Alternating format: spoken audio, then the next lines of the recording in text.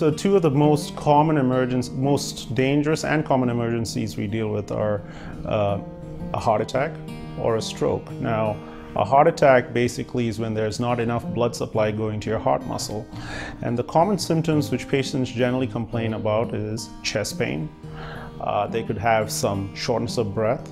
They could start sweating a lot, or they might feel their heart racing. The chest pain could be all over your chest. It could go up your neck or down your arms or your back.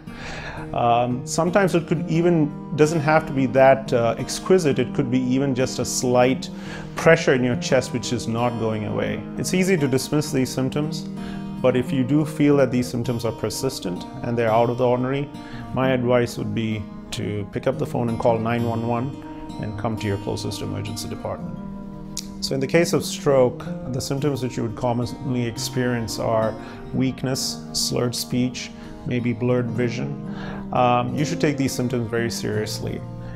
Immediately call 911 and they will take you to the closest stroke care center, which Morton Hospital is.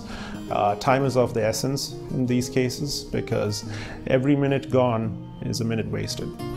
If you ever find yourself in a challenging situation, ranging from the most minor illness to the most challenging, serious condition, you should feel comfortable coming to the emergency department at Morton.